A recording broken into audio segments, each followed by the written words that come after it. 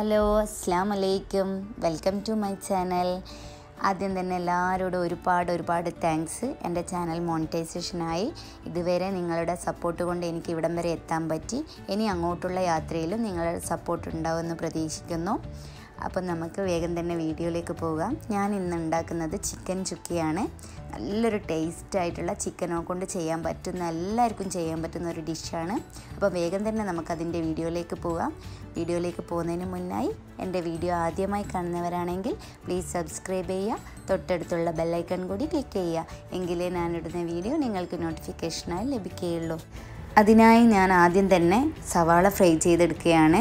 2 medium size സവാള ഇതേപോലെ നേർങ്ങനെ cut ചെയ്ത് നമുക്ക് ബ്രൗണിഷ് കളറാവുന്നവരെ ഫ്രൈ ചെയ്തെടുക്കണം. ഇതാണ് ഇതിൻ്റെ മെയിൻ ഇൻഗ്രീഡിയൻസ്, ഇതാണ് ഇതിൻ്റെ ടേസ്റ്റും. അപ്പോൾ നമുക്ക് 2 മീഡിയം സൈസ് സവാളയാണ് ഇതിനാവശ്യമുള്ളത്. അത് ഒന്ന് ഫ്രൈ ചെയ്തെടുക്കാം. ഇതാ ബ്രൗണിഷ് കളറായി വന്നിട്ടുണ്ട്. നമുക്കിത് ഇനി എണ്ണയിൽ നിന്നും കോരി മാറ്റാം.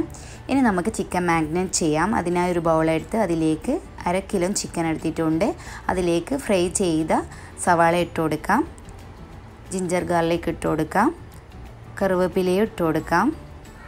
ഇനി ഇതിലേക്ക് എടുത്ത് വെച്ചിട്ടുള്ള പൊടികൾ ഇട്ട് കൊടുക്കാം. 1/2 ടീസ്പൂൺ മഞ്ഞൾപ്പൊടി, 2 table spoon red chilli powder, ഞാൻ കാശ്മീരി ചില്ലി പൗഡറാണ് എടുത്തിട്ടുള്ളത്.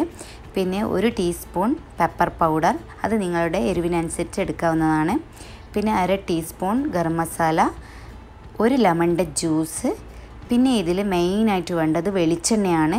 വെളിച്ചെണ്ണ ഒഴിച്ചാണ് ഇത് മിക്സ് ചെയ്ത് എടുക്കേണ്ടത്. ഒട്ടും വെള്ളം ചേർക്കാതെ വെളിച്ചെണ്ണ ഒഴിച്ച് ഞാനിത് നല്ലപോലെ മിക്സ് ചെയ്തെടുക്കുകയാണ്.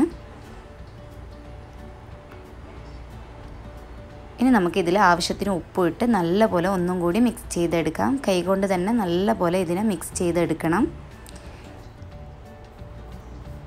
ഇത് നല്ലപോലെ മിക്സായി വന്നിട്ടുണ്ട്.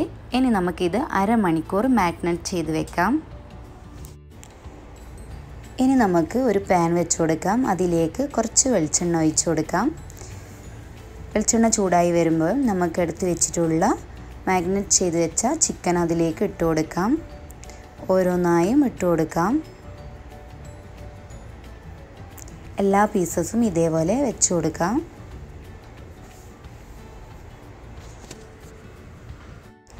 എല്ലാ പീസസും ഇതേപോലെ വെച്ച് കൊടുത്തിട്ടുണ്ട്. ഇനി നമുക്കിതൊരു 5 മിനിറ്റ് അടച്ച് വയ്ക്കാം.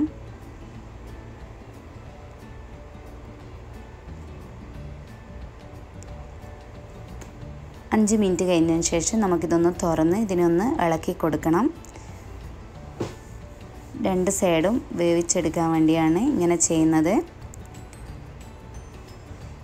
ഇത് നല്ലപോലെ മിക്സ് ചെയ്ത് കൊടുത്തിട്ടുണ്ട്. ഇനി ഒന്നും കൂടി നമുക്കിതിനെ 5 മിനിറ്റ് അടച്ച് വയ്ക്കാം. 5 മിനിറ്റ് കഴിഞ്ഞിട്ടുണ്ട്. നമുക്കൊന്ന് തുറന്ന് നോക്കാം. ഇനി ഇതൊന്നും കൂടി നല്ലപോലെ ഒന്ന് മിക്സ് ചെയ്ത് കൊടുക്കാം. ഇപ്പോൾ കുറച്ച് വെള്ളമൊക്കെ വന്നിട്ടുണ്ട്. ഇതിലൊട്ടും വെള്ളം ചേർത്തിട്ടില്ല.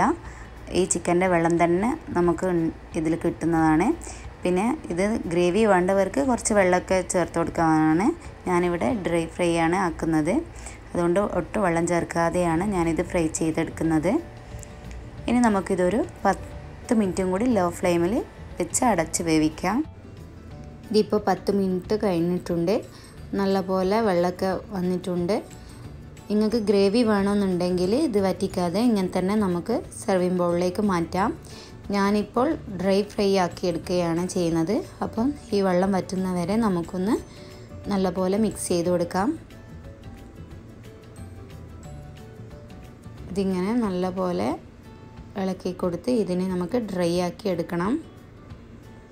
നല്ല ടേസ്റ്റാണ്. നമ്മൾ ഫ്രൈ ചെയ്ത സവാള ആയതുകൊണ്ട് ഇതിനൊരു പ്രത്യേക ടേസ്റ്റാണ്. പിന്നെ വെളിച്ചെണ്ണയിൽ ഉണ്ടാക്കിയത് കൊണ്ടും നല്ലൊരു ടേസ്റ്റാണ്. ഇതിവിടെ നല്ലപോലെ ഡ്രൈ ആയി വന്നിട്ടുണ്ട്.